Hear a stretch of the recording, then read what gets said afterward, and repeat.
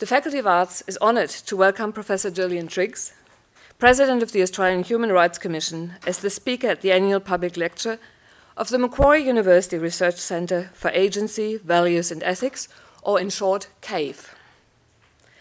CAVE is one of two university research centres based in the Faculty of Arts. Established in 2011, CAVE fosters interdisciplinary theoretical research on human agency and the self, moral cognition, the foundations of moral and legal norms, and moral and legal responsibility. It also aims to address practical issues at the intersection of ethics, law, medicine, and cognitive science. The Centre has a strong reputation for research excellence. Much of the research in CAVE is funded by the Australian Research Council, and the Centre hosts a number of ARC Fellows, including the Discovery Early Career Researcher Award and 4 Future Fellows, as well as a Templeton Fellow. CAVE has a strong commitment to mentoring junior researchers, including postgraduate candidates and postdoctoral fellows, through supervision and the opportunity to host events such as conferences and workshops. The Centre has a lively program of events throughout the year. It hosts prominent visitors, as you see tonight, international and domestic, here at Macquarie University, and Centre members are actively engaged with the media and the broader community. The Centre has 5 primary research clusters, with much cross-fertilization between these clusters, giving rise to dynamic and exciting research. The clusters are human agency and selfhood, moral cognition, neuroethics and neurolaw, applied ethics, bioethics and clinical ethics, mind, brain, evolution and culture, and last but not least, human rights and social justice. Tonight's lecture is being hosted under the auspices of the Cluster on Human Rights and Social Justice. It gives me therefore great pleasure to ask the leader of this cluster, Professor Denise Meyerson from the Macquarie Law School, to introduce our distinguished speaker, Professor Gillian Triggs.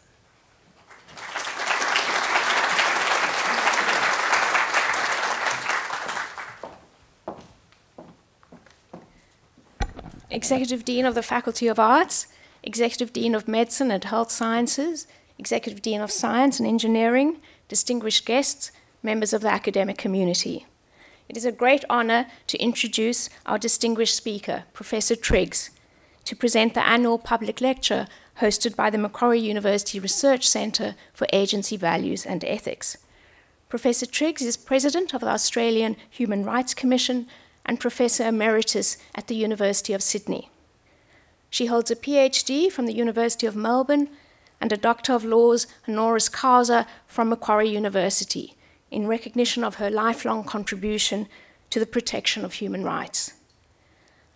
Other positions Professor Triggs has held include Dean of the Faculty of Law and Challis Professor of International Law at the University of Sydney, and prior to that, Director of the British Institute of International and Comparative Law. She is also a former barrister and a governor of the College of Law. Professor Triggs has had an illustrious academic career and has written extensively in the area of international law. She has combined this with international commercial legal practice, in the course of which she has advised governments and international organizations on international disputes.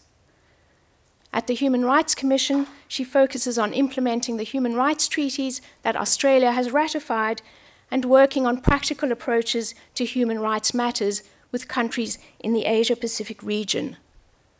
She will speak to us tonight about business and human rights, which is an issue of increasing interest in the globalized world of today, in which business activities have the potential to affect human rights both positively and negatively. Please join me in welcoming Professor Triggs.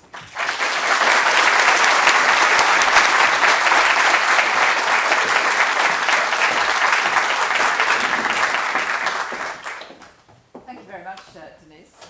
And can I also acknowledge the traditional owners of the land and pay my respects to their elders past and present, and to recognise the many executive deans and the very interdisciplinary audience that we have through this research institute.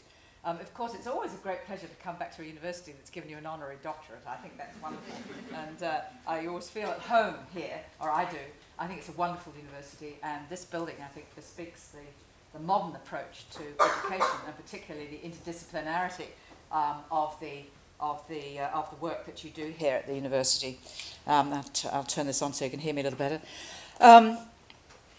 I was, of course, very pleased to be invited to come to a research body that is concerned with values and ethics, because, of course, it's values and ethics that underlie the human rights that are critical to the achievement of rights in practice. The Australian Human Rights Commission has a mandate, as you will know, a statutory mandate, to hold the government and the private sector to account for compliance with international human rights treaties to which Australia is a party. We're in the business of the law at the Human Rights Commission, of rights and legal obligations. But we know, and I've learnt deeply in the last 3 years, that laws are successful only when they command the respect of the general community. There must be some form of normative culture that respects human rights, that expects social justice, and that rights will be protected. And this is where, of course, the societal values and ethics come into play. That's rather abstract, but let me give you some examples of what I mean, at least, of the interplay of law and politics. Some of you will be aware that a couple of weeks ago, a superannuation investor, Hester, was a health fund manager, withdrew its 3.5% investment in Transfield Services, which provides the guards and various facilities for the detention centres through Wilson Security, in part, to the centres in Nauru and Manus Island and in the Australian detention centres that continue to operate. The risk of litigation arising from the Senate inquiry confirming reports of the health impact of prolonged mandatory detention of asylum seekers and the many allegations of sexual and physical assault, of course, affect the share price.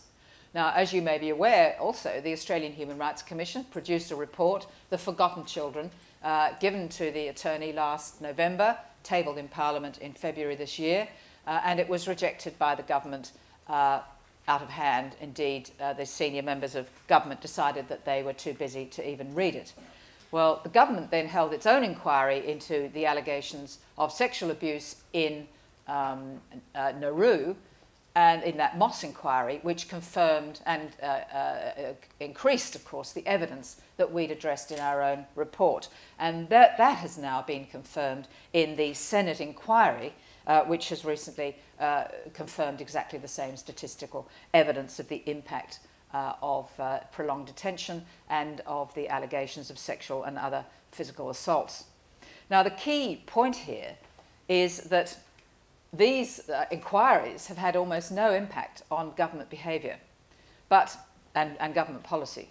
But what has had an impact is that the investors in the companies that are earning the billions of dollars to make these services are now starting to say there are serious risks of litigation. And when you realise the extent of the possible litigation claims that could be brought against Transfield Services, then you realise why the investors see that it's necessary for them to withdraw their superannuation funds.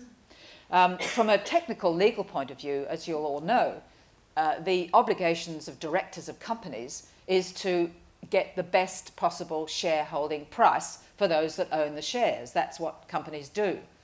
But what is increasingly happening is that the directors' duties, the fiduciary duties to the shareholders, is now being viewed in terms of wider social values, translated into technical terms of vulnerability to litigation. This is not a sentimental view about wanting to support human rights necessarily, although some companies certainly do. But the key point is that they now see meeting societal perceptions and meeting the values of modern society is a very important part of the success of the company and ultimately the shareholding itself. So here we have the Transfield, a massive many billion dollar company operating in Australia, has now separated itself from Transfield Services and has now got to, under the agreement, must rebrand itself within a year. And in the meantime, it's lost a significant percentage of its superannuation funds. Well, I shouldn't say significant, 3.5 is not huge, but others, such as First State Super and Christian Super have also either sold their shares in Transport Services or they've blacklisted the company. But some idea of the power of such decisions as have been made by HESTA is that HESTA is a part of an international group with a total of $59 trillion to manage every year. Staggering amounts of money. So when they start to make these judgments, then we start to see an impact on behaviour and, I would hope, eventually on government policy. Well, a second example concerns the behaviour of Uber, the revolutionary taxi service, although I don't know they call themselves a taxi service. The business model for Uber is to charge the market rate for their taxi services. So they don't put on a meter, they simply have a market rate that varies with demand. It's a classic free market business model. If there's a high demand for their services, the price goes up, and when the demand is lower, the price goes down, and most of us wouldn't have much objection to that. But, as some of you may know also, those who tried to get out of Sydney, the centre of Sydney, during the Martin Place siege, found that the taxi fares with Uber had gone up 4-fold on their normal fare.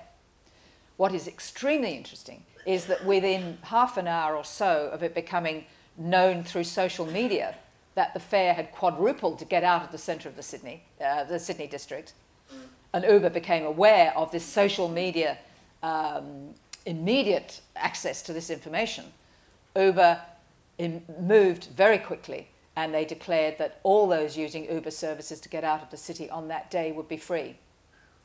Now, that is an example, of course, of the power of social media, but also an example of a modern company that was prepared to see that they clearly made a mistake, or, interestingly, that the market forces need to be moderated in certain circumstances, and this, of course, was one of them.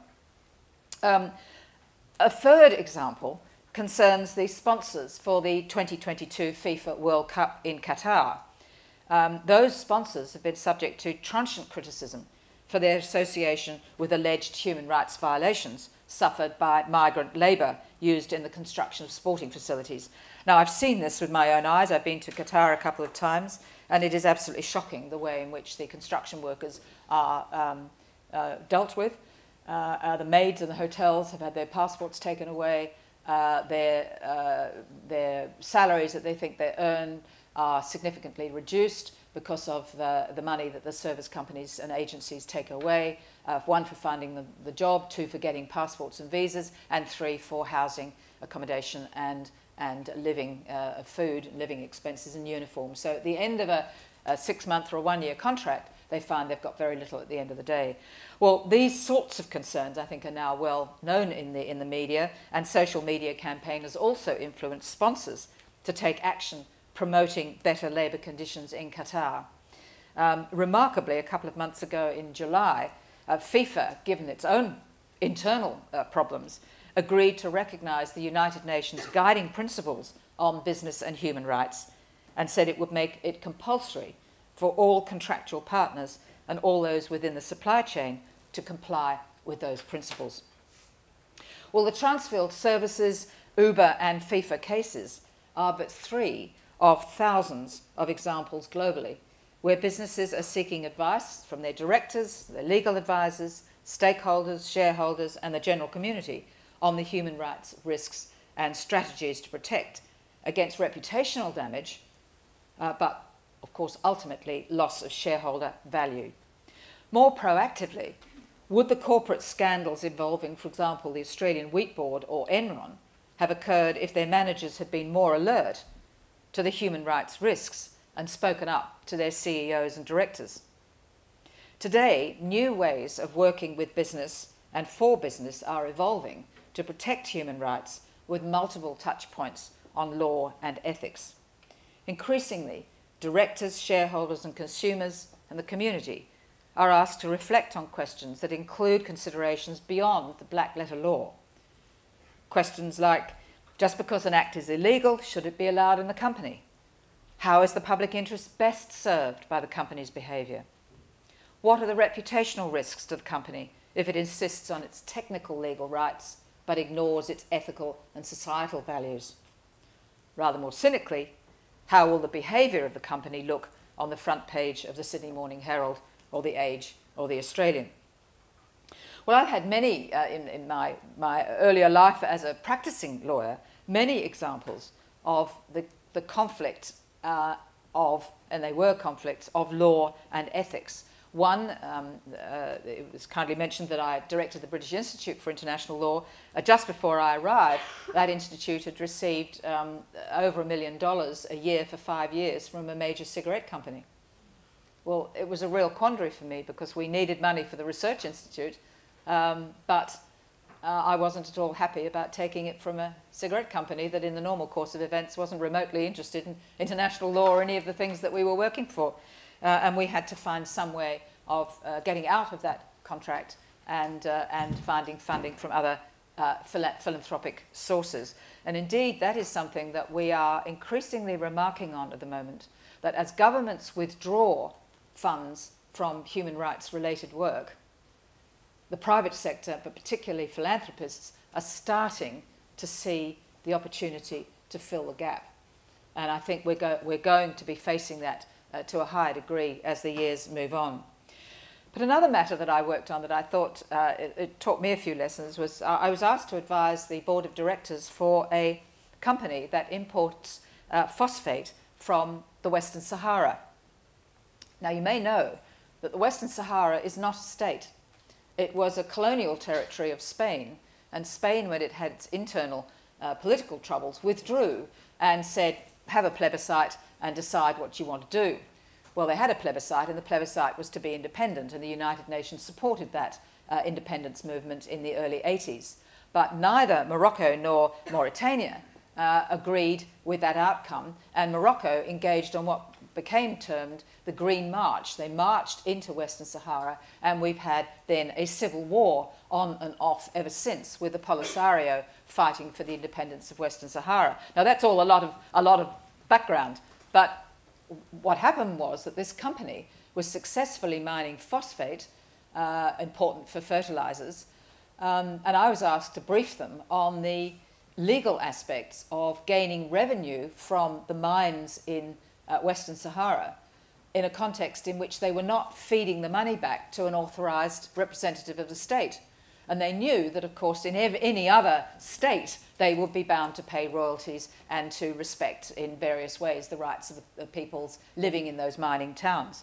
So I talked to them a little bit about this very insecure legal status of Western Sahara, and about what the normal responsibilities of a mining company would be. And then it just occurred to me to look around the table of the directors of this company to say, has any one of you ever been to Western Sahara, to your mining sites?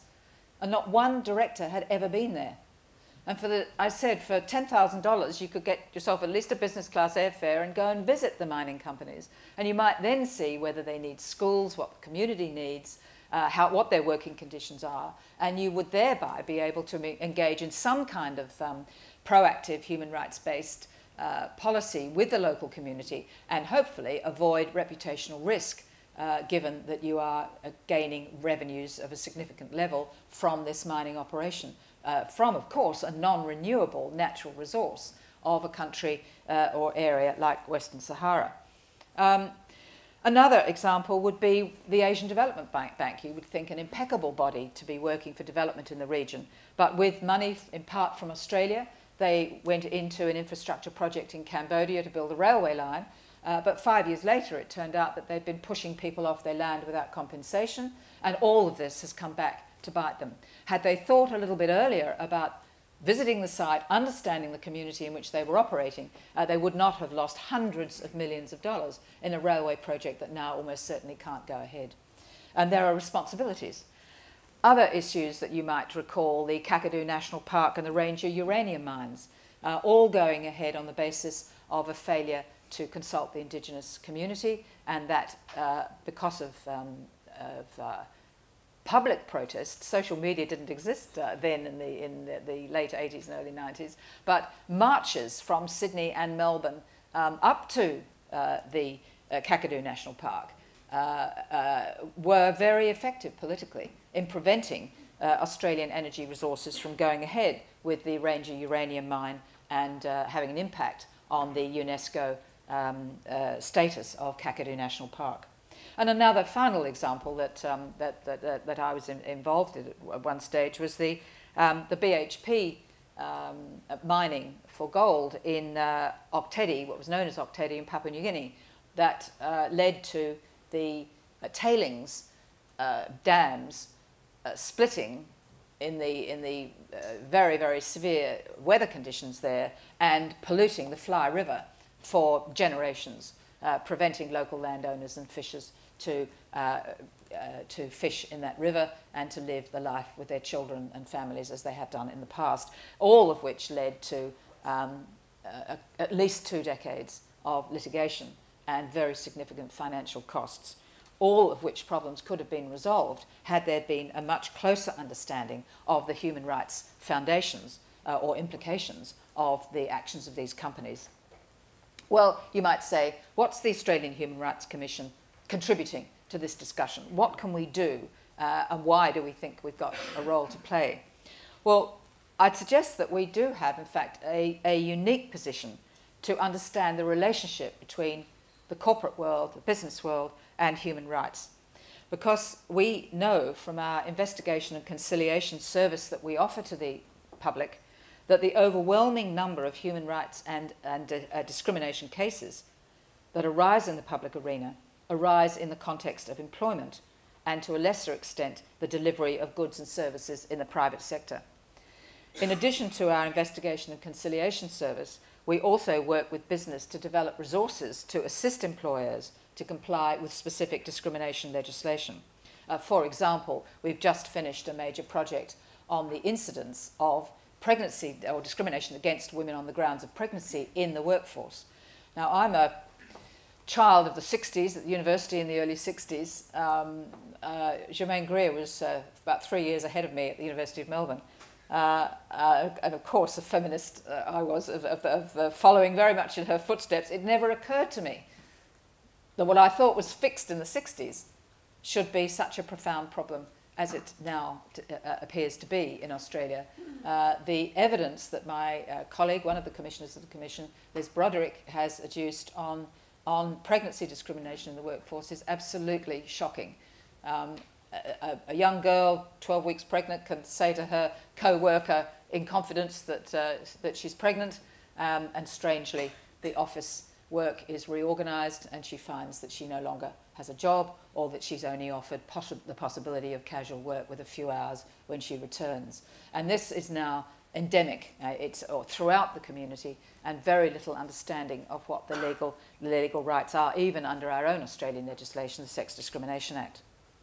Well, I've mentioned then our investigation and conciliation service. Last year, we received about 22,000 inquiries and complaints. Now, that's about a third of the work of the Commission. It takes about 40 people to do this kind of response. Critically, you cannot go to the federal court to complain about human rights breaches or about breaches of the sex discrimination legislation or legislation on disability discrimination, age discrimination, or race discrimination. You cannot go to the courts first without coming to us at the Commission. So that is why we receive such a huge body of complaints from the general public. I know that one of the primary concerns of CAVE is obviously ethics and values and social justice, and I'd suggest that by bringing in 22,000 inquiries and complaints a year and handling them across the year is probably one of the best means of access to justice for ordinary Australians that exists. It costs nothing to make a complaint. It costs nothing if you're a respondent, and we conciliate about 72% of the cases. Some we don't conciliate. A very tiny number, about 2 to 3%, might go to the federal court. And over the last 20 years, we have never been overruled on a matter of law in the federal court. And when I report on a human rights matter to Parliament, as I'm bound to do, the government has never challenged the findings of the President or recommendations. They will challenge them in the media and say they're wrong, biased, bizarre, I think our former Prime Minister said on one occasion, not very long ago, but never despite the fact that they have the right to do it statutorily, never have they ever dared to challenge what the Commission has done in the courts, because they know very well that we have the law basically right. Now, like any other body, we can make mistakes about the law, and I'm more than happy for that to be challenged and for the law to be clarified.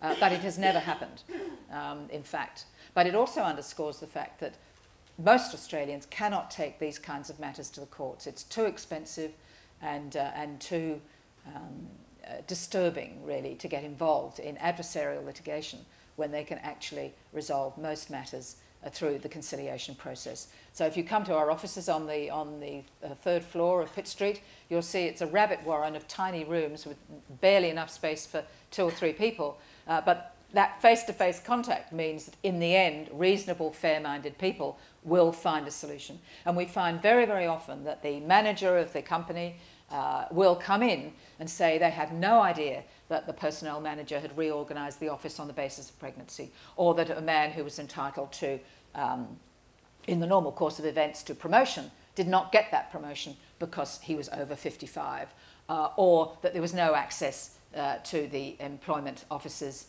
because there were no ramps for those with a disability.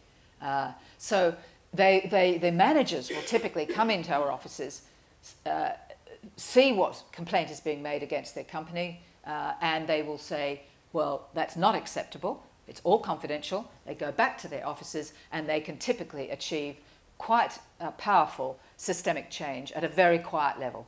So you don't get explosions in the media, their reputation is not tarnished in the media, and we can achieve something like systemic change within that organisation. So we are very proud of the work that we do, but perhaps it's not as well known to Australians as it should be, but I do believe it is one of the most accessible forms of access to real justice that we can achieve, given how expensive the federal court has become with the fees that have recently been imposed. But my key point in discussing the role of the Commission is that about 2/3, 70% of complaints arise in the business context.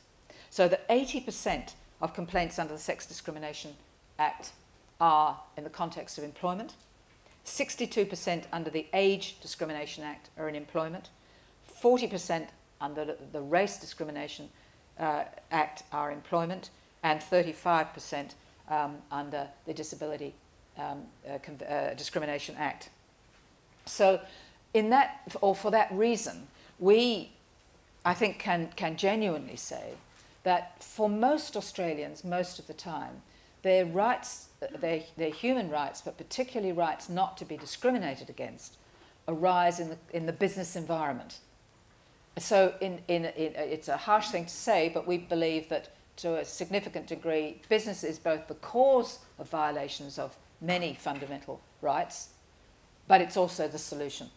So one of the priorities for the Human Rights Commission now is to work more closely with business to ensure that they're better trained and better understand what rights are, and ensure that they've adopted them systemically. It's far better for us to be dealing at the front end of the problem rather than at the complaint end. Obviously we must handle the complaints, but we'd much rather work with them right at the beginning to say, well, how can we help you understand the new amendments to the Race Discrimination Act on sexual orientation? How can we help you to understand how you can have a more diverse workforce, which will give a greater originality, a greater dynamism, a better work environment for your company if you were to comply with basic human rights. But let me perhaps give you one example of how this works. I've mentioned that there have been very recent amendments to the Sex Discrimination Act dealing with sexual orientation, gender identity and intersex. That came into force a couple of years ago. Most companies are not really aware of this law at all. But we had one complainant who, and this is a true story, claimed that the director of the company for whom she had worked sent a letter to the company's creditors saying that the negative financial position of the company was directly related to the fact that the complainant had changed her gender identity from male to female, and this was the cause of the company's decline. The complainant said that the letter outed her as transgender to many in the industry, and she resigned from the company.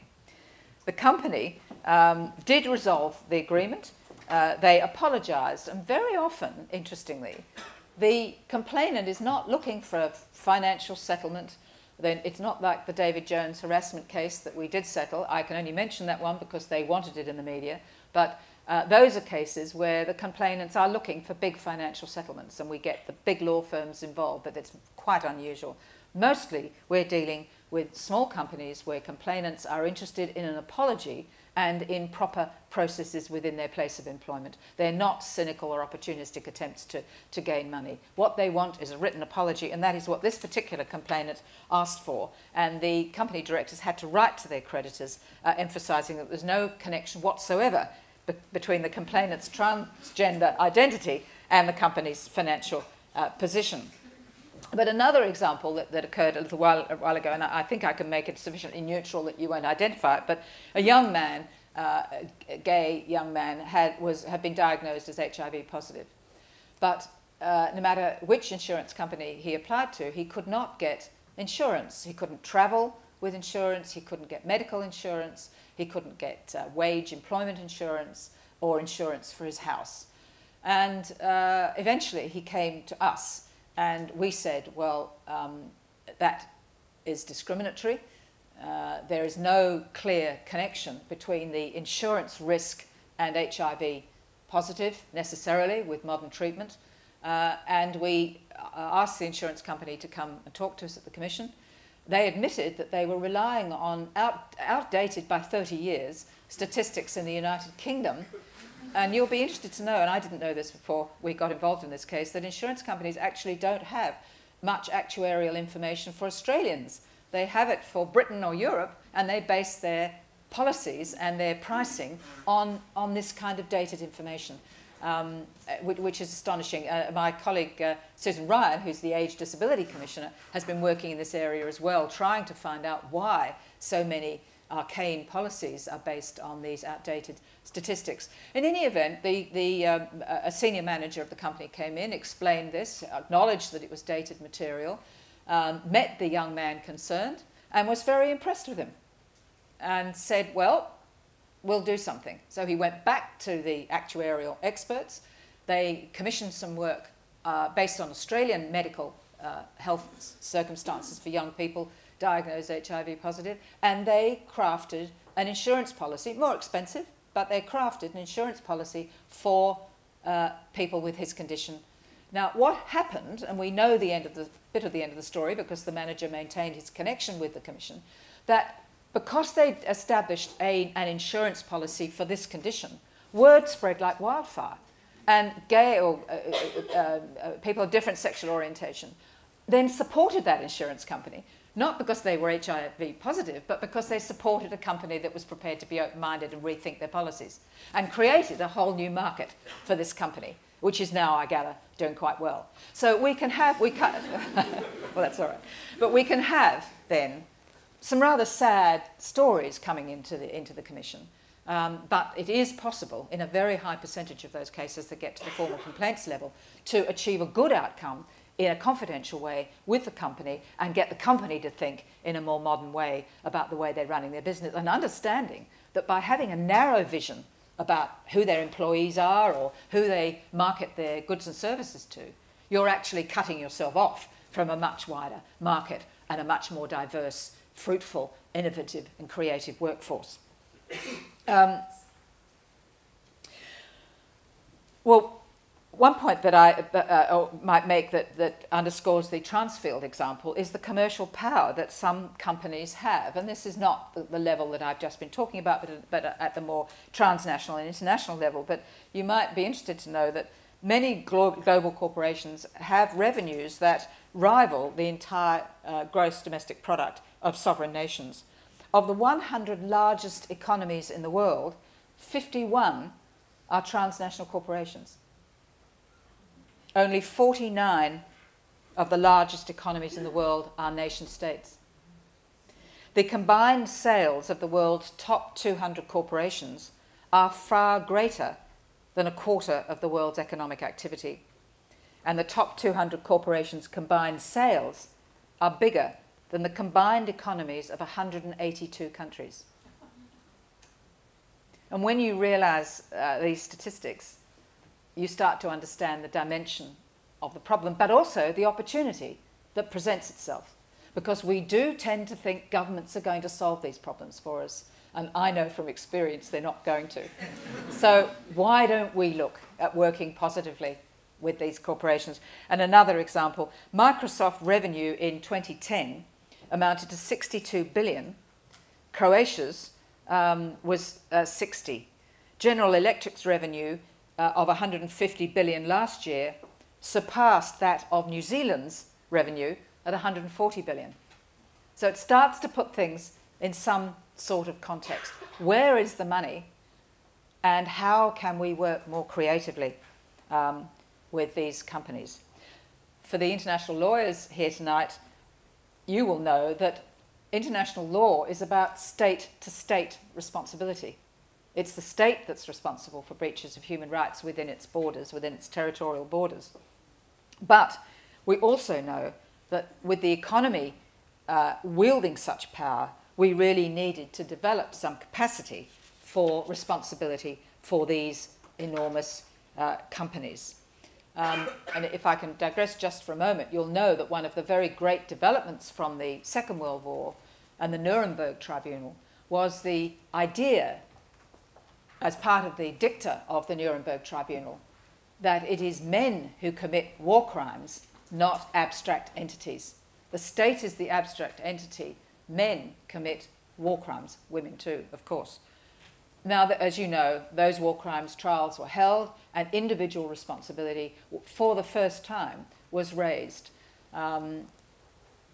But it wasn't until we had the Rome Statute that created the International Criminal Court that we actually had a permanent court to hold individuals responsible for breaches of crimes against humanity, war crimes and crimes of aggression and so on.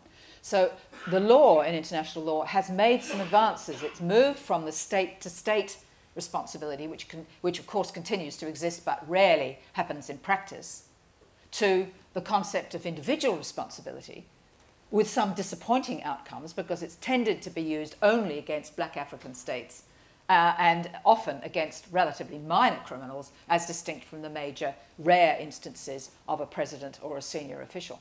But what's been left out of this development and movement in international law over the last 60 or 70 years has been the corporation. The corporation has not had, it too is an abstract entity in a sense, set up for reasons of managing a market. But it has not absorbed or accepted responsibility for breaches of human rights.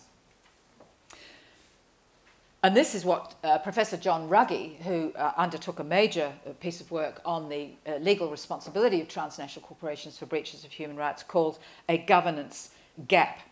Well, in Australia, we have not only a governance gap in the sense that the corporations have not been responsible, but we also have government policies that have been explicitly in breach of international law. The Stop the Boats policy, offshore detention policies, and the rejection of the cardinal principle of non-refoulement at customary international law and under the Refugee Convention has been explicitly rejected in the language of the Maritime Powers legislation in Australia, hardly understood by the Australian public at all. It was one of those many pieces of legislation that went through the parliamentary processes in the 2 weeks before last Christmas and early January of this year. So although the state under international law is legally responsible for the breaches of human rights, for practical purposes it's immune from legal process.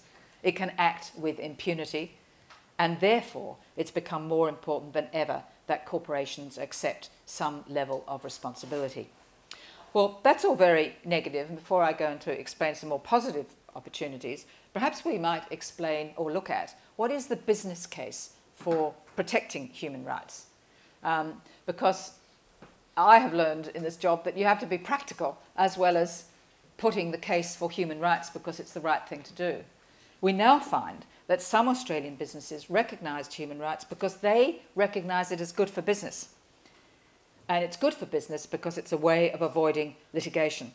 And they're starting to understand at a more positive level that by a more diverse employment policy, by inclusive workplace practices, they are in fact having an advantage in a globalised and competitive environment. Companies are now making a name for being, or presenting, policies which are more, in conformity with anti-discrimination and human rights law. And one of those instances that arises, one of the business case arguments arises in the context of age. At the Human Rights Commission, we don't really have the resources or the skills to do some of the social science research, and we employ groups like Deloitte Access Economics or other of the major accounting companies or law firms, and sometimes they do the work pro bono, I might add, and they will undertake the primary research to measure the economic impact, in this case, of employment participation rates of people over 55 years of age. And the study that Deloitte's completed for us 2 years ago is that an increase of 5% in the paid employment for Australians in the age group above 55 would add annually $48 billion to the national economy. It is huge, and it's no wonder, of course, that governments have got onto this finally. I think, what was it, only as little as 15 years ago, the government wanted us to retire. In my profession with a law firm, if you were 55, you were pretty much dead in the water. The senior manager was coming along to say, what are you going to do next? But then we found with Mr. Howard that he was understanding that in fact people over 55, not only do they bring huge riches to the company in more abstract ways, seniority, experience, wisdom, courteous and honourable business practices, but they actually add to the bottom line. And this is really borne out now by the Deloitte's work. And as you may know, Susan Ryan is working in this area at the request of the Attorney General to see if we can get even better data, to see if we can get some more projects in place to encourage the employment of older people. Some of you be aware that as an employer it's possible to get a $10,000 payment if you take on a person over 55. It's been astonishing that there's been so little take-up of this project, mainly because, of course, I think that salaries are very high and $10,000 is not going to do it for a small business person because it's still a big risk to take someone if they're not sure about the development of the economy. So it hasn't been very successful. Now, I did have a video on the power of oldness, and I wonder if I could show you this one. Thank you very much, Kelly. No worries. This is just an example of the way we're trying to reach to a broader public through through education programs. I know what you're thinking. I'm old, very old.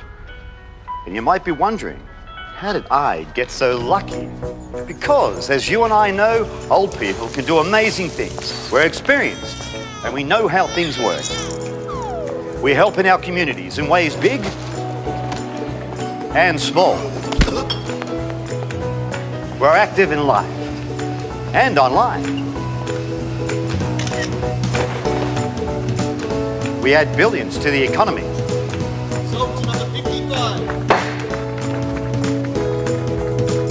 And when it comes to the tough choices, we've got the wisdom to get it right. Oldness, it's everywhere. And if you're lucky, it can happen to you.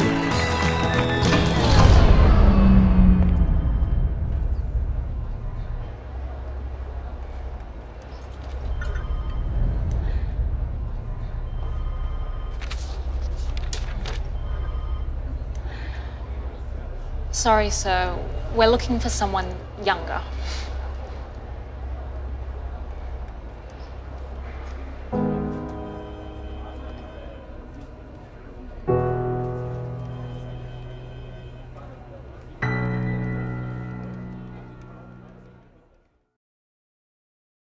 Yeah, so that's a rather sort of sobering, it starts off well and enthusiastically, but then you realise what is actually happening to men and to women across Australia on a very, very regular basis. But it's exceptionally difficult to prove. It's not so difficult in the pregnancy area. You can usually trace that back. Race, sometimes it stands out. but proving that somebody has been discriminated against on the grounds of their age is very, very difficult to show, or that they didn't get the promotion. That they're very, very difficult. Another area that we've done a lot of work on, as you'd expect, is on women. And again, the business case is extraordinary. Goldman Sachs in the United States has reported that if the gaps between male and female employment and productivity could be closed, it would boost Australia's gross domestic product by 11%. And the Grattan Institute has concluded that a 6% increase of women in the paid workforce in Australia will expand the economy by $25 billion a year. And exactly the same kinds of outcomes of research exist in relation to disability. Disability is probably one of the worst, although there's huge public support for the disability insurance scheme and for the working to ensure that those with a disability are properly integrated into the community, it still remains a tiny percentage of the community with a disability with full paid employment. And it's a real struggle to get those numbers up. And we have been trying to talk to some of the big businesses to see if they can accept a target, at least, of 10%. But they are struggling to get to that 10%. And I think that's where a lot more work needs to be done. But similarly, the argument, the business case for diversity is a very powerful one. And you find that where you have a diverse workforce with different sexual orientations, race, cultural background, disability and age, you find that you get improved staff loyalty, you retain high quality staff, you tend not to have labour disputes or shortages, you tend to enhance the business reputation and image, and you improve creativity and innovation. And we see this over and over again. Well, just a brief word about the history, because I've mentioned the question of responsibility of corporations as an emerging issue over the last 20 years or so. If we go right back to the Universal Declaration of Human Rights in 1948, there was no mention of corporations in that declaration, but there was a requirement that the human rights are to be respected by every individual and every organ of society. Now, I love to talk about this declaration because you'll know that it was Doc Evatt, that rather brilliant, feisty lawyer who worked with Eleanor Roosevelt as one of 8 countries asked to help draft the Universal Declaration. He was well aware that you needed to ensure responsibility for more than the individual, but responsibility for the various corporate and other organisations within that community. Since that time, Australia has worked very hard in the individual area for human rights, but it's been extremely slow to get anything at the corporate level. There have been various attempts. The old UN Commission on Transnational Corporations in 1974 tried to get up some transnational corporate responsibility and failed. In the 90s, the United Nations Subcommission on the Promotion of Human Rights, a working group, attempted to get an international consensus on the responsibility of transnational corporations, and that again failed. But with the turn of the century, the new millennium, the United Nations was successful in drawing together what is called the Global Compact. Some of you will have heard of this. What they've decided to do is to work not on formal legal binding rules, because every attempt that's been made thus far has failed at the international treaty level. So what they've decided to work on is voluntary codes of conduct. And this is what the Global Compact agrees to do. It has over 8,000 businesses across the world who are part of this voluntary body. And it includes most of the major Australian companies, which I think is a helpful thing. But shortly after the Global Compact was established, Professor John Ruggie was appointed by the United Nations as a special representative for business and human rights. And after many years of research and consultation, he developed the United Nations guiding principles on business and human rights. So they're not legally binding, but they are guiding principles, and they were adopted unanimously by the United Nations Human Rights Council in 2011. And basically, these guiding principles require 4 strategies. One is that a company should adopt and implement a human rights policy throughout its operations and through its supply chains. One of the interesting features of this area is that it's actually easier to work with the big companies because they have huge reputational risks, because they've got big legal advice teams, and they are well informed about the laws and the policies of the countries in which they operate. But where the biggest problems lie as a practical matter is right down the supply chain with small to medium companies that typically do not know the vagaries of the law.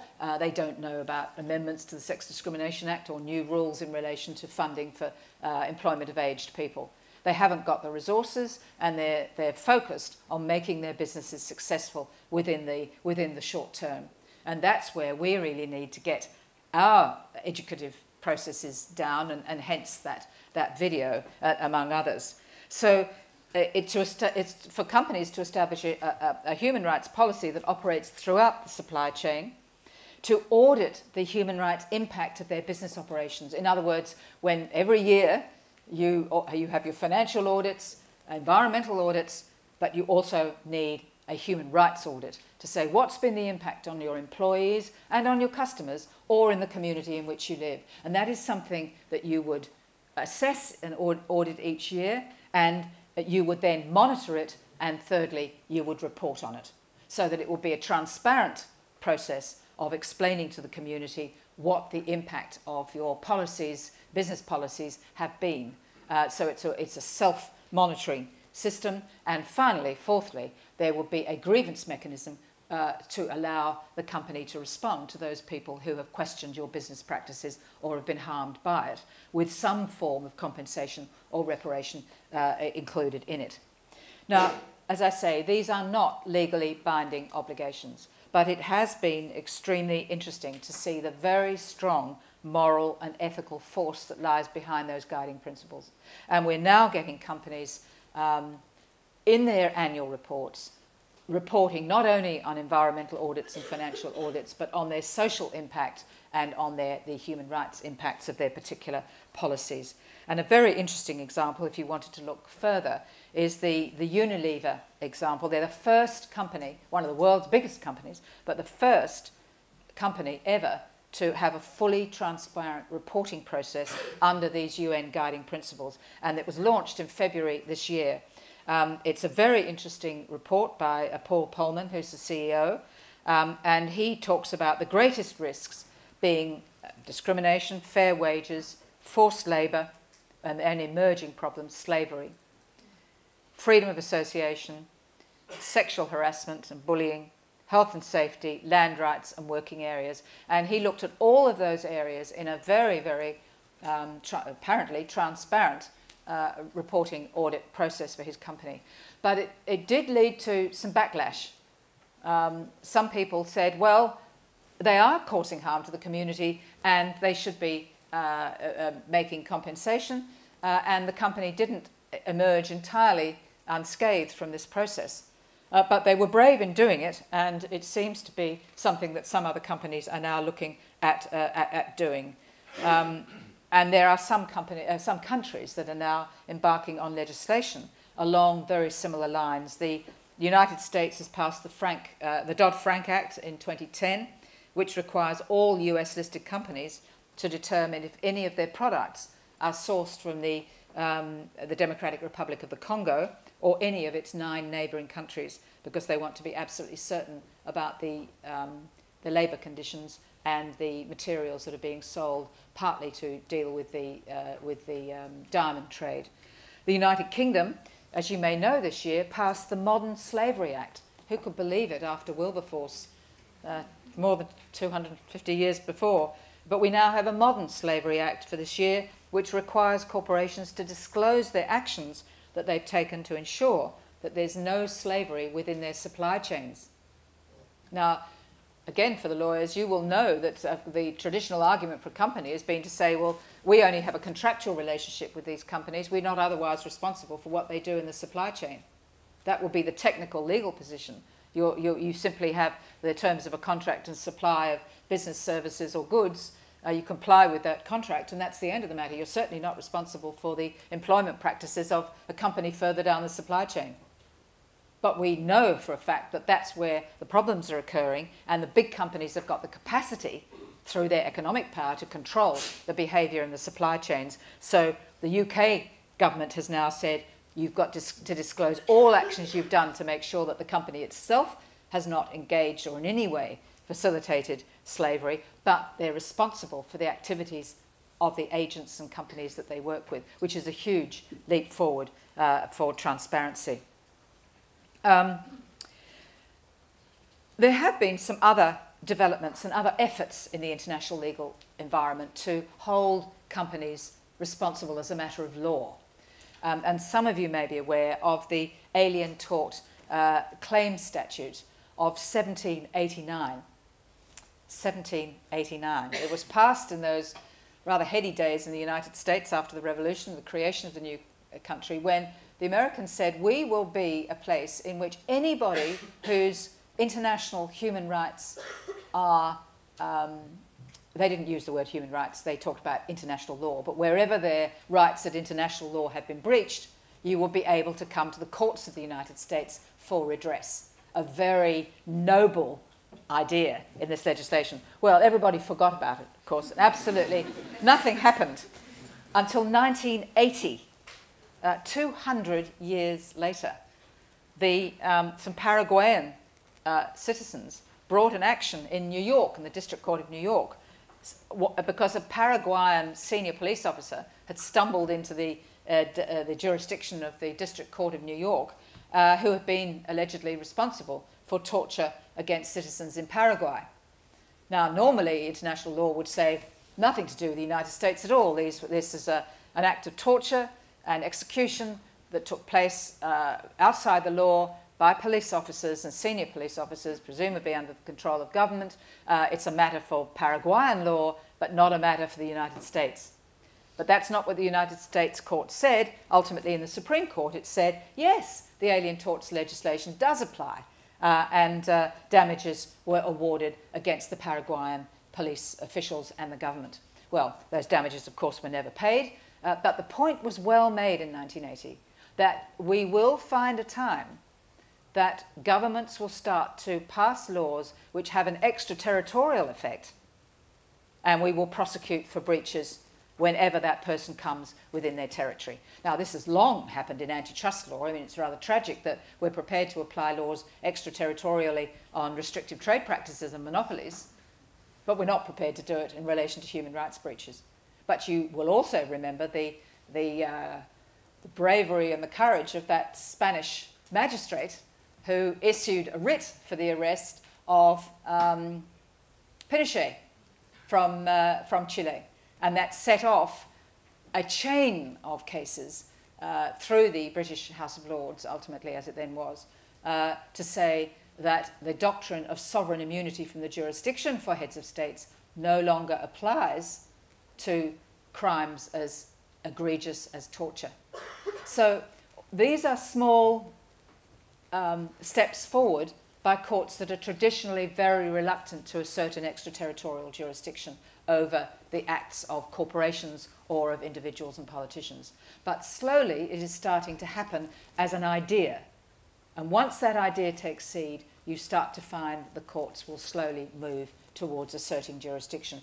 Now, in fact, the Alien Torts legislation has been disappointing. Many people have tried to use it for egregious breaches of human rights, and I think our Australian human rights defender Geoffrey Robertson tried to bring the Pope before the United States courts for the role of the Vatican during the Second World War. Well, I think you'd have to say that was a bridge too far for the United States courts. But you can see the direction. You can see, once the idea is there, that courts will, like Belgium, will start to assert jurisdiction extraterritorially, and they will do it over, increasingly, the companies. We've seen greater advances in environmental law than we have in human rights law, but I think we will start to see some changes. We saw a recent case, Kiobel against Royal Dutch Petroleum, just a couple of years ago. That came to the United States court under the Alien Torts legislation, and it concerned the execution by the Nigerian government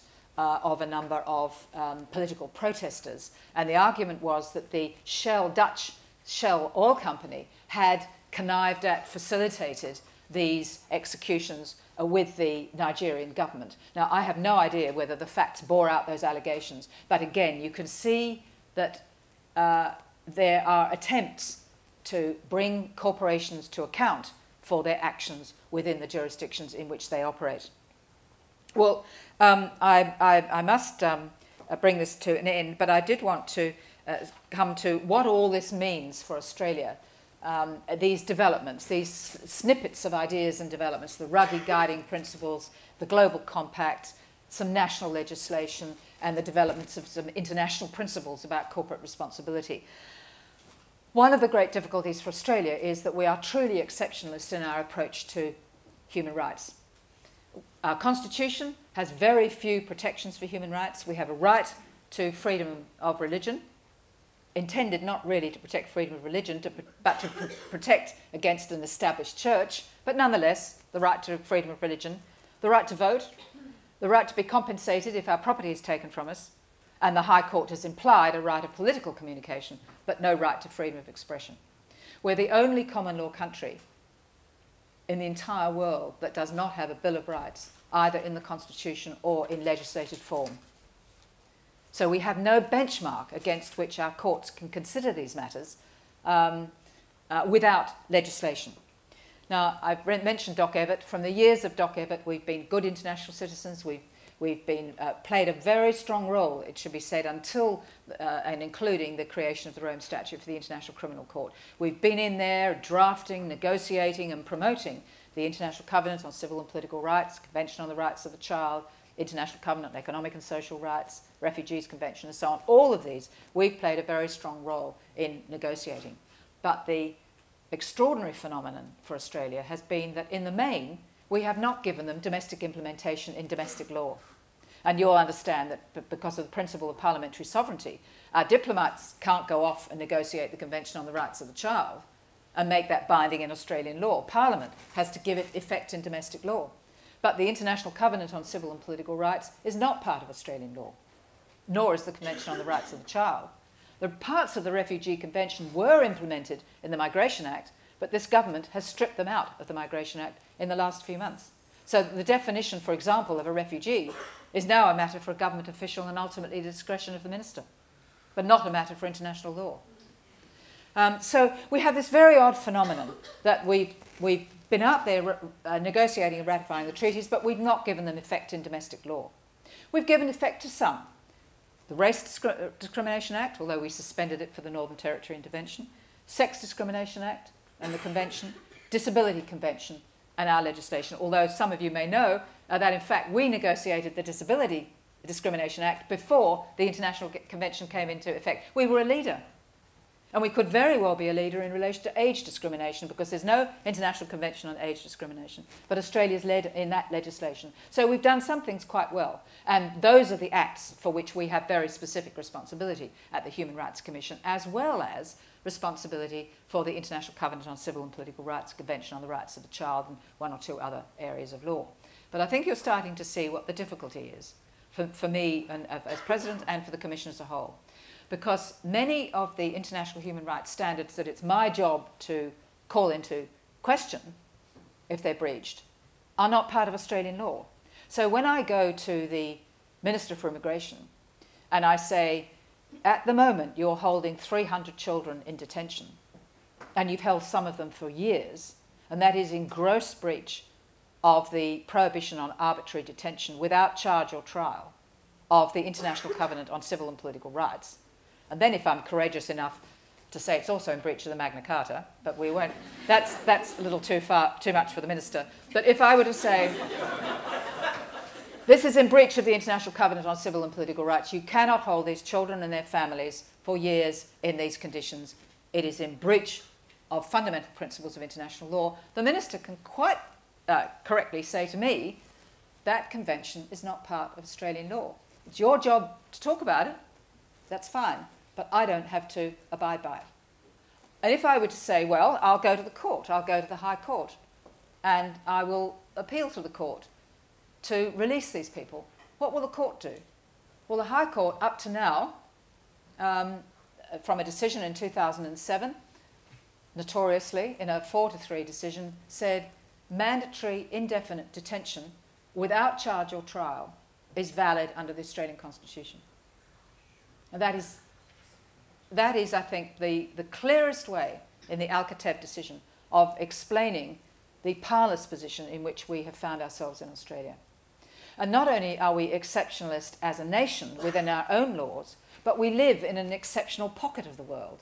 Because every region of the world, Africa, Latin America, North America, Britain, the United Kingdom, much of the Middle East, they now have, the Arabs now have their own regional court, even New Zealand, they all have adherence to human rights, bills of rights, charters, and regional commissions and courts.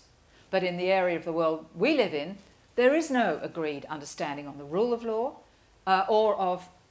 we have no regional charter of human rights, we have no commission or court of human rights, so we have no capacity to get a regional jurisprudence or regional thinking about these fundamental principles. Now that's a phenomenon of Australia living in this part of the world, and I think the very exciting challenge is for us to work more cooperatively with these countries in our own region. And I think, for example, the tragedy of the death of the 2 Australians in Indonesia may be a spark that could get the region to talk about a moratorium on the death penalty, which is where they've in fact been moving quite slowly. But they do work differently, and we've got to learn to work in that environment. But I wanted really to show this exceptionalism of our region and exceptionalism of Australia, and how exceptionally difficult it is for us to make our arguments in a court that will not apply an international treaty that's not part of Australian law. And nor should a court do that.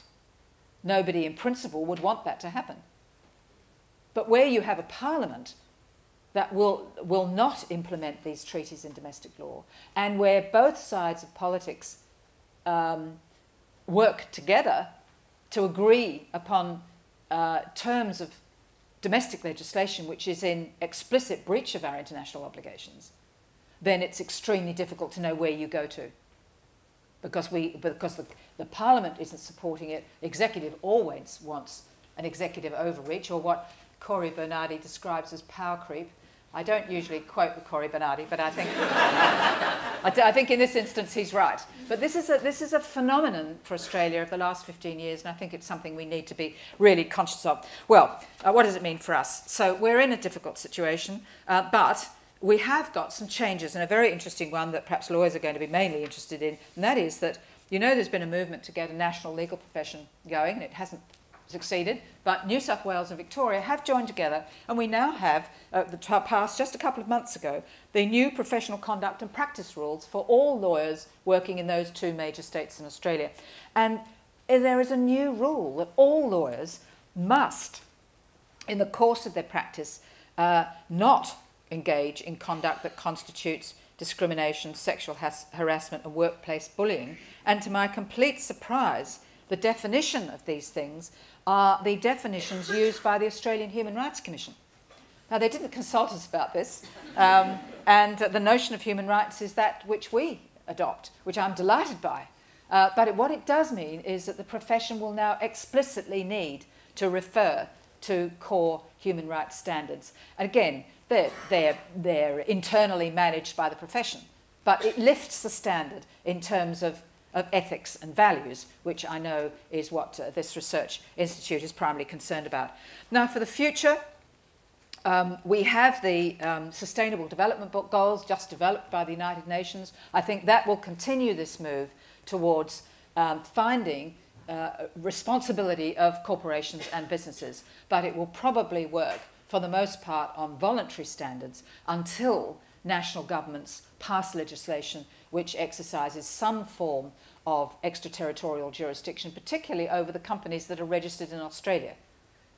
Their activities offshore should be subject, and sometimes are subject, to domestic law, but we need sometimes also to look at the extraterritorial application of our laws in a more profound way, so that we can ensure that companies are respecting and understanding the impact of their work on social matters. So, in conclusion, and thank you for listening to me for so long, I think there is a momentum for understanding and working together with business to achieve human rights outcomes. The strong arm of the law, litigation, is not the best way to go, but it is a very, very powerful tool to change thinking.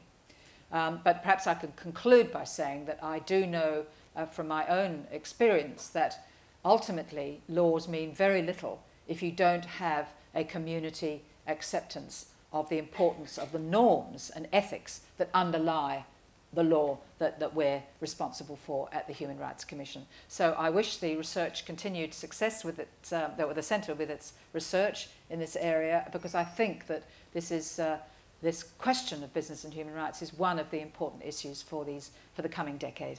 Thank you very much indeed.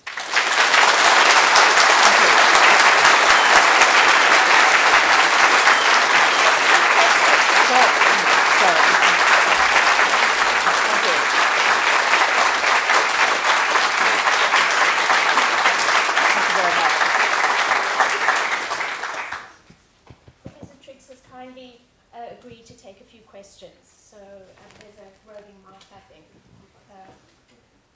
Just give us a chance to climb the stairs.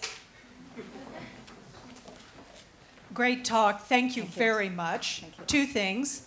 One, do you think you're going to be getting a better hearing in Canberra now that Malcolm has turfed Tony out of the top job? And secondly, what do you think the implication on human rights is of the international or the interstate dispute settlement mechanisms that are embedded in the free trade agreements that Australia has negotiated and is negotiating? Mm-hmm. I'd really rather not comment on those the bilateral settlement processes for the free trade agreement, because I haven't seen the detail. I really don't know how they're operating. But I do know that this government is very reluctant to engage in international commercial arbitration in a jurisdiction other than Australia, which is a problem for the business community, and it's one of the big issues that they're currently debating. So we'll have to see how that emerges. But the political pressure, of course, to pass the free trade agreement is very strong now, and I think that's very likely to happen with the pressure on the Labor government and Mr. Shorten. As for the change in leadership, look, I think collectively across Australia we've just breathed a sigh of relief.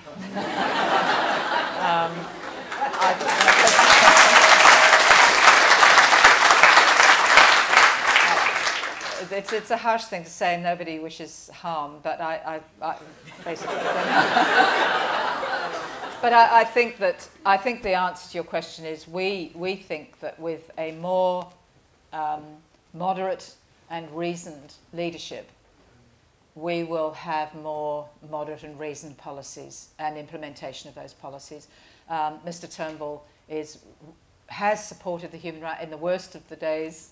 Mr. Turnbull was the only minister to come out in support of the Commission, and he did so very strongly. So I think that really gives the objective, proper answer to your question. Thank you. Thank you for your speech. It was encouraging and very interesting. You mentioned how the Australian government has never challenged the Human Rights Commission. However, it's evident that it is quite free to ignore it.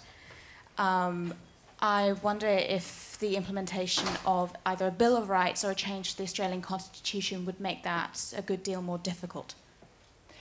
So what was the first part of the question? I just didn't quite get it. Oh, I was wondering whether or not either a change to the Australian Constitution or an introduction of a Bill of Rights would make it more difficult for the Australian government to ignore the Human Rights Commission. Oh,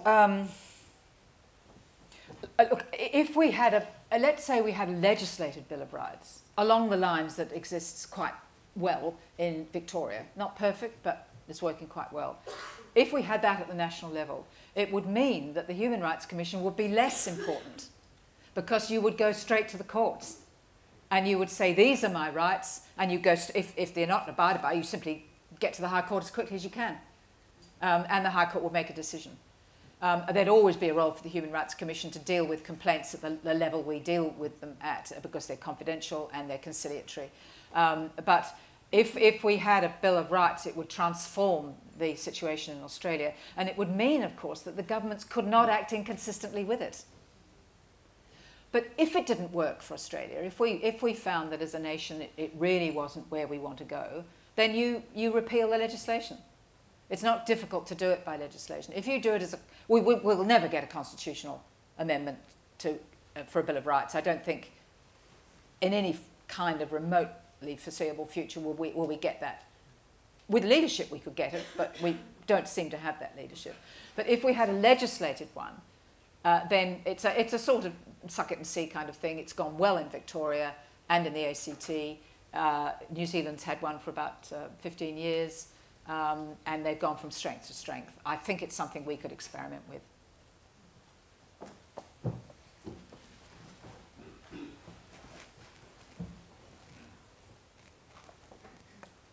Thank you.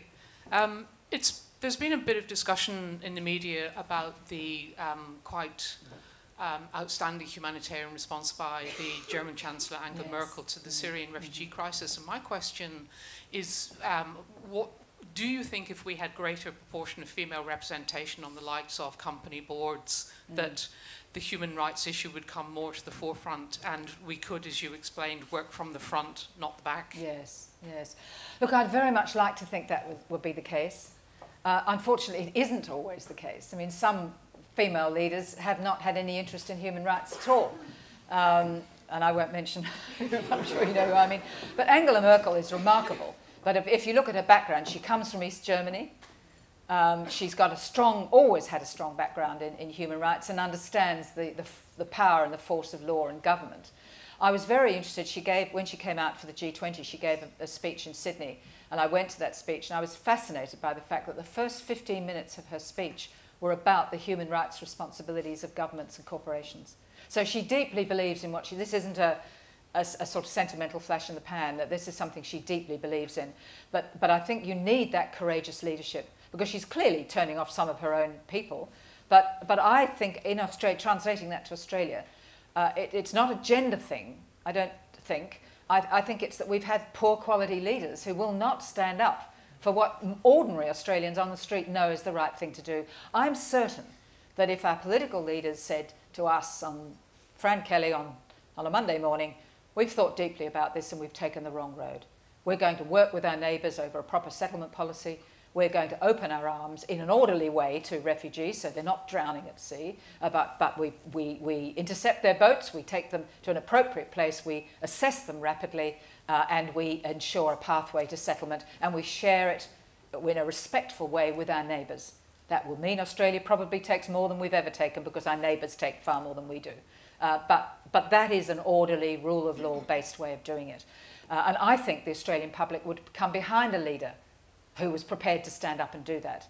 Now, what about women?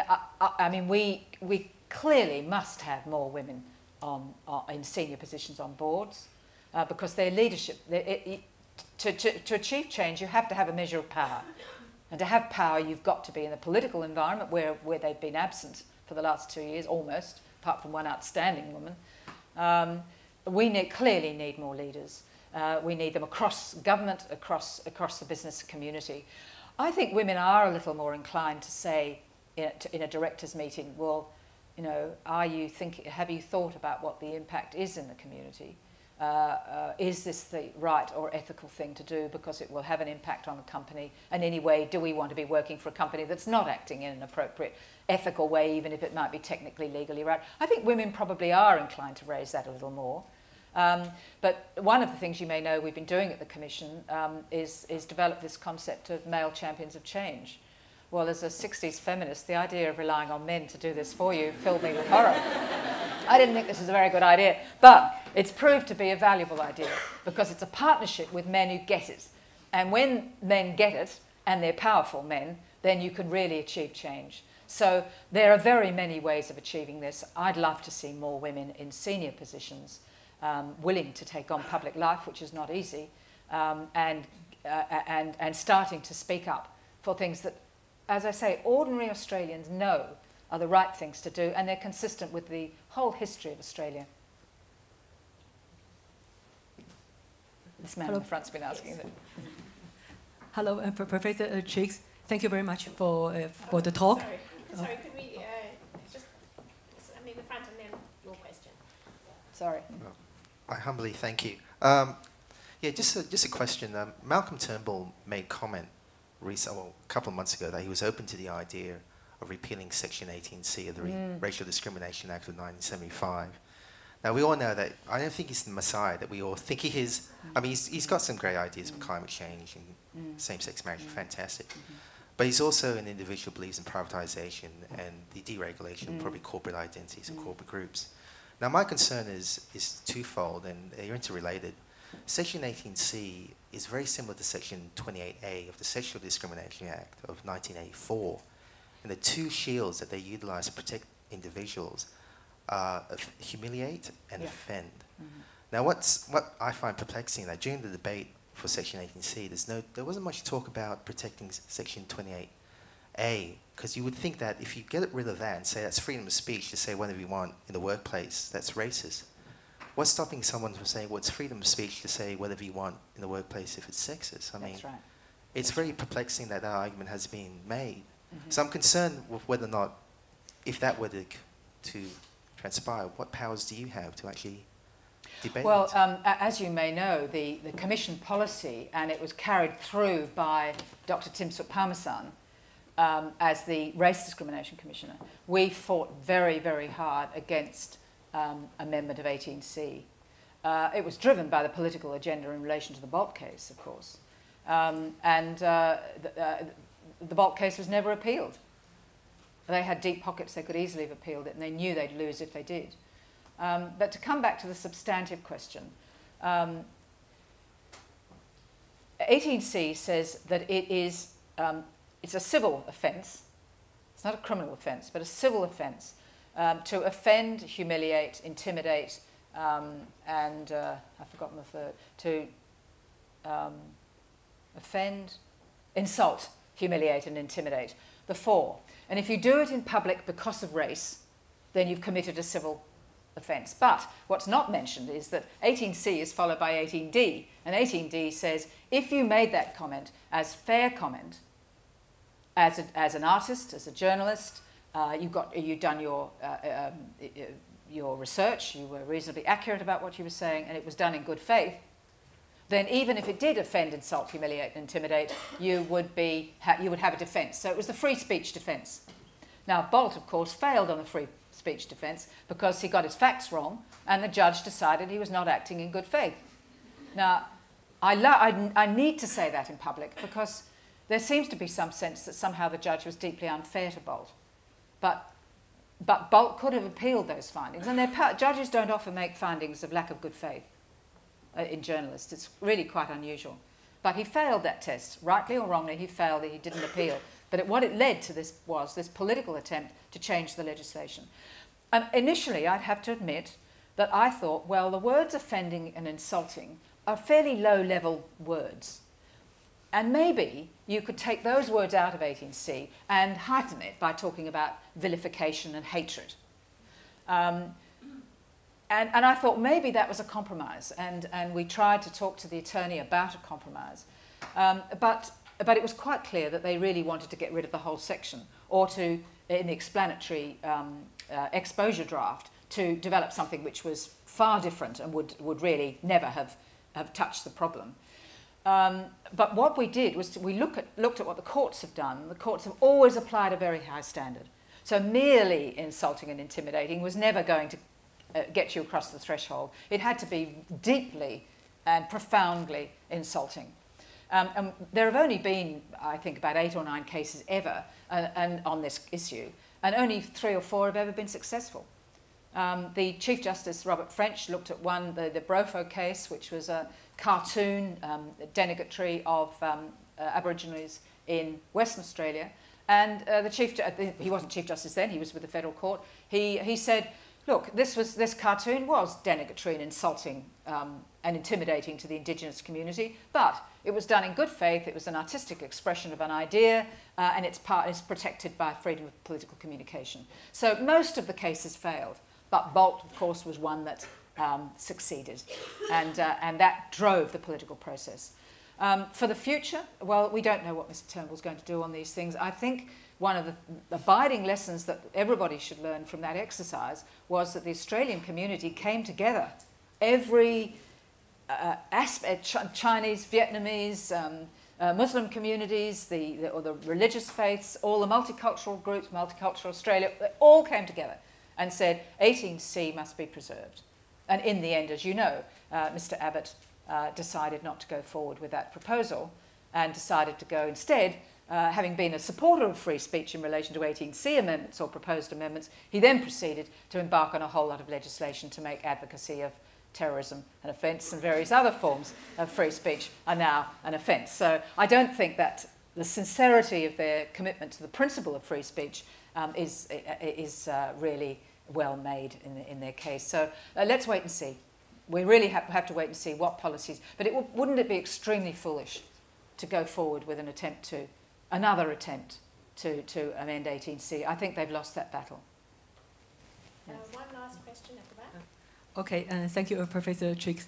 Okay, first I want to make an announcement. Currently, we are running refugee talks in Parramatta and King's Cross. We have refugees themselves come to here to share their story why they came here by boat mainly, and then hopefully by seeing them, and then the people can change people's hearts and then change their minds, and then later on we can change policy. Okay, I just pass around the flyers.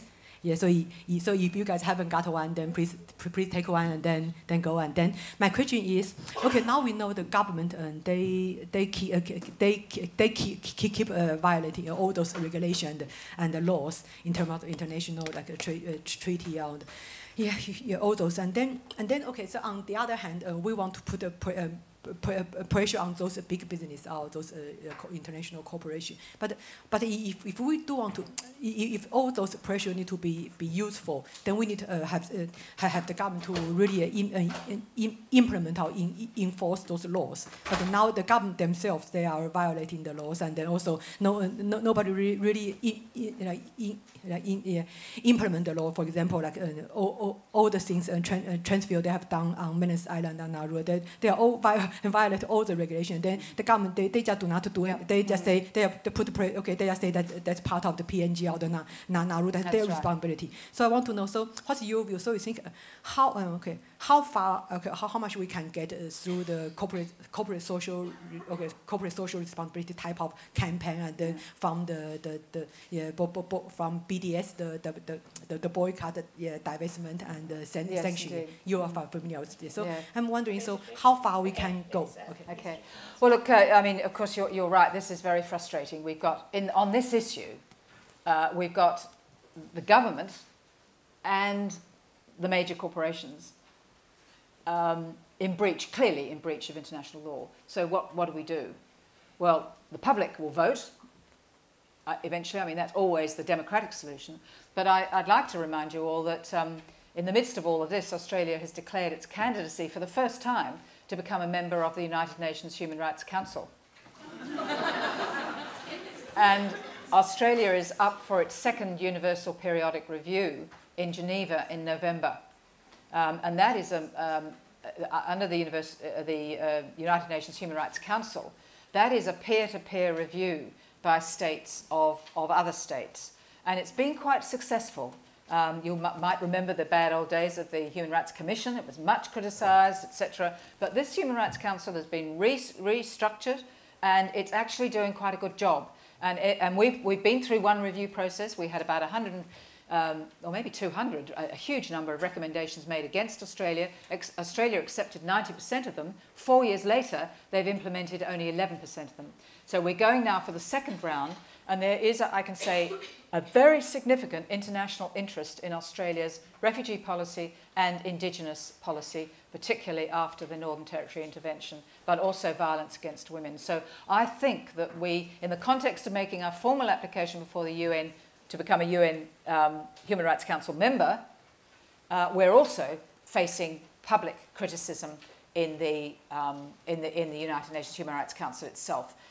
Now, as you know, our former Prime Minister said to Mendes, who was the Special Rapporteur in torture, who said that Australia was in breach of the Torture Convention, our former Prime Minister said, we don't want to be lectured at by the United Nations. Now, I think that that approach will change, and we will be more respectful of the United Nations, particularly, interestingly enough, in light of the fact that our foreign minister was able to take advantage of being in the Security Council and President of the Security Council at the time of the downing of the plane in Ukraine. So we understand at her level, as minister, at Julie Bishop's level, the importance of engagement in these international organisations. We are isolated. That's part of our exceptionalism. And if we're part of these, the UN Council, Security Council when we can get elected, the Human Rights Council when we can get on, or any of the other bodies, we are more integrated into the international community and more inclined to work collaboratively with our neighbours and with the international community. And that's the way forward, I think. And I think we've got a ray of light now. And well, now, as the gentleman in the front has said, we've just got to wait and see how these policies actually evolve in the future. Thank you.